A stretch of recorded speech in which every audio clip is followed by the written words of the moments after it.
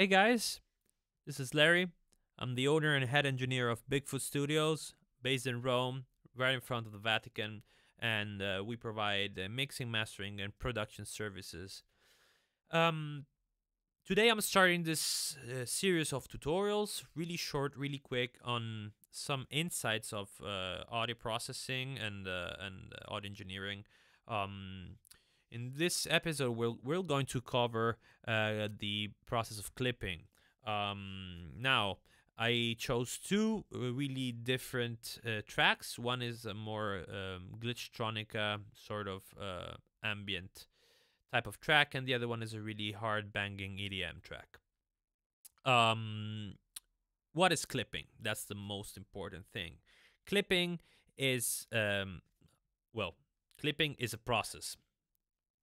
Initially, it is a full analog process that was done with hardware gear and really expensive converters. So a signal coming out of a really expensive EQ or a compressor would feed the input stage of a really expensive AD converter, such as probably the Lavery Gold, the Lavery Blue, the Prisms, or whatever, even expensive Apogees and so on.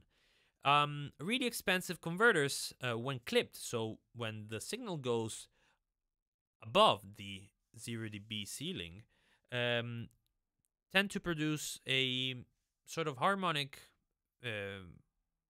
distortion, a harmonic flavor to the track, which can be, if well balanced and well treated, can be really helpful in order to raise the perceived loudness of your track, as well as enriching the harmonic content.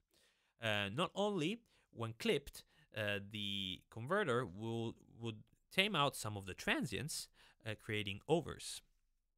Now, since analog gear and really expensive converters are not affordable for all of the people, plugin manufacturers decided to emulate those processes, and by emulating those processes, they created some really cool plugins. Like in this case, I'm utilizing the SIR standard clip from SIR Audio Tools and the Event Horizon, and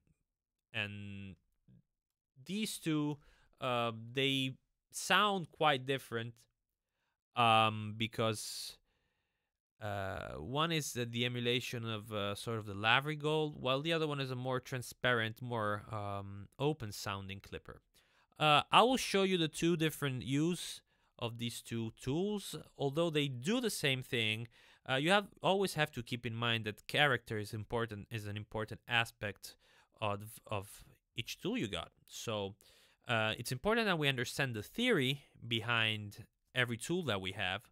We listen, because listening is always a crucial part of mastering, because without the listening stage, we take the wrong decisions. And after that, given the set of tools that we have, we can then move on and choose the one that suits the most the choice that we're going to make. So enough talking. I will show you how I utilized standard clip in this Glitchtronica track by Derry Bryan, and it goes through a limiting stage. I usually put a de-esser after it because some high frequencies really tend to pop up sometimes, but that's really a mellow compression around 1.5 dB, nothing crazy.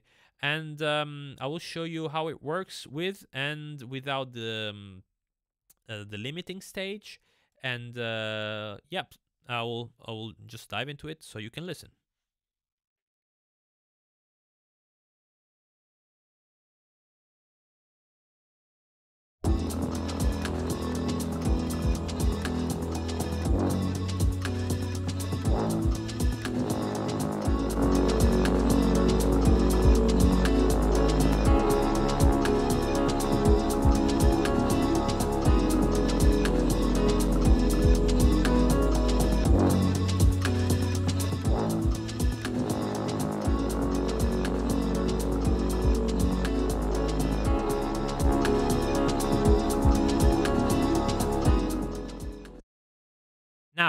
as you heard, this process increased the gain, of course, because the perceived loudness and the actual loudness are higher.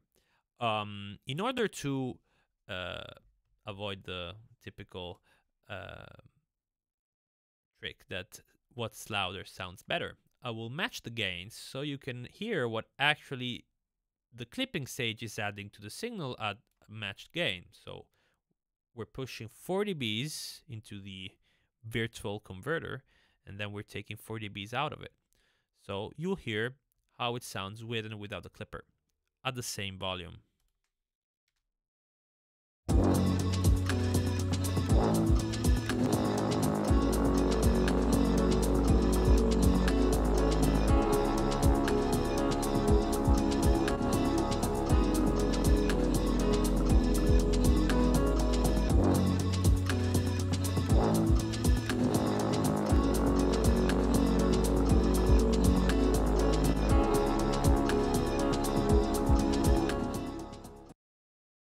As you could see also from the meter, some of the really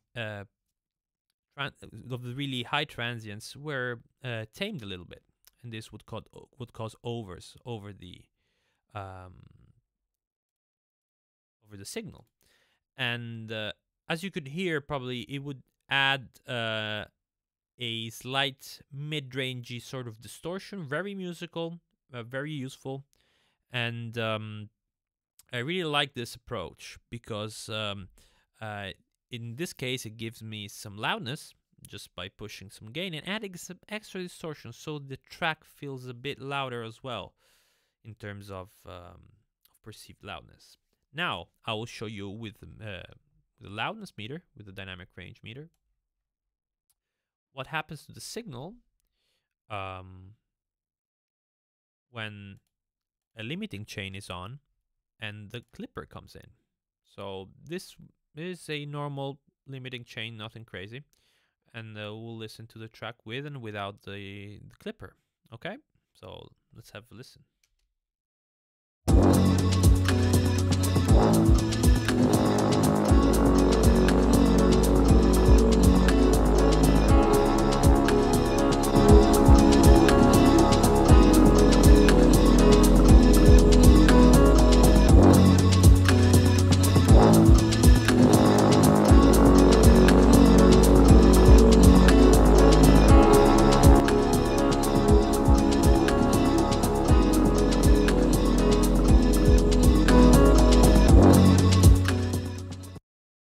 Okay, so you got the idea. Of course, it's a really gentle push. If you can see, I'm not clipping the hell out of it because that's not my intention, of course. And also, it works really well with limiters because it actually enables the limiter to work way less. So if we look at the limiting stage,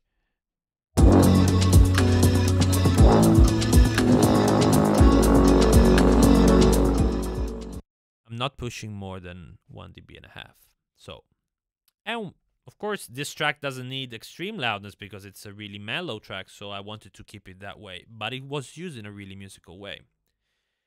After this, I provide you with another example where I used the clipper in a more extreme way in an EDM banging track. And as you will hear, this process was used in a really extreme way. I pushed it way more in this case, and but it gave it a lot of more punch, a lot of more impact to the track. And now we'll take a listen, and you tell me what you think about it also in the comments. And this is the Event Horizon. And this one is really good because I really enjoy using it. Actually bought the plugin. I don't know why it says here. Looks like Dave Pensado had the same problem with shooting the tutorial. Stillwell Audio did an amazing job in actually emulating the Lavery Gold type of tone in terms of clipping. So here I went for a 3.5 gain addition. In the virtual A to D stage with some with a dB of soft clip. Make sure to enable the clip mode. Okay. Now I will show you the actual signal coming out of the event horizon without any processing after it. Just again a little bit of de-essing, but that's not gonna impact the sound massively. So let's take a listen.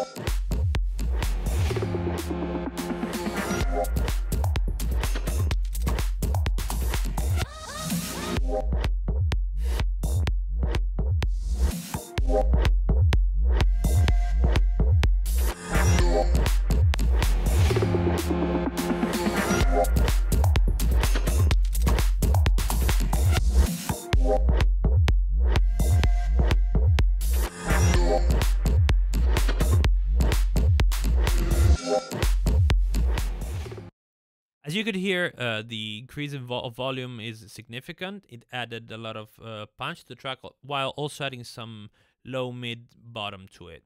Now, if we take a look on how this clipper interacts with the limiting stage, you'll be surprised how much loudness we can achieve in this case for an EDM track.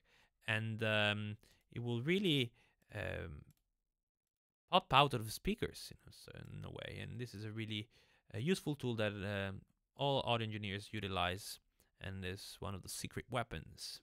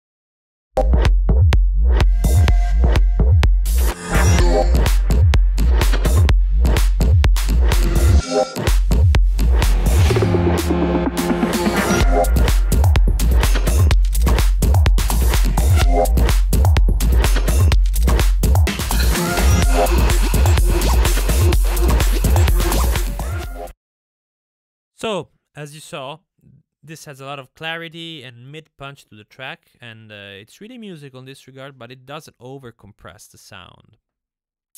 And of course, this music, this kind of EDM is widely known for its compression stages, and it's sort of a widely known topic among the audio engineering community. EDM tracks have the tendency to be quite loud in terms of RMS and dynamic range, with really low dynamic range because there's a lot of elements pumping into drop. But in this case, we avoided a lot of compression by just going into the clipper in a really... This is a more extreme way of going into the clipper, but just adding gain and some harmonic distortion. Another trick that I like to use most of the time is probably limit a little bit the signal before going into the clipper. This is because it helps the clipper to have a more even signal in terms of transients. So if there are any transients popping out, the limiter would have at least tamed it a little bit and pushed it back down a little bit, while aiming for the leaving the clipper to operate in a more linear way in terms of spikes and peaks in the actual signal. I thank you for your attention. This was really nice. I mean, we're experiencing a really weird period. We're all in lockdown, so I hope you can grab some knowledge out of it and have fun.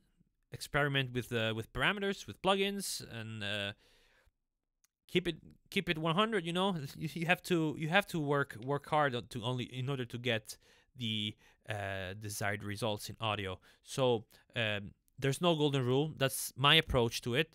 Feel free to send me some messages, leave some comments, and of course, test the plugins that you will use and throughout the different sessions, and have fun with it.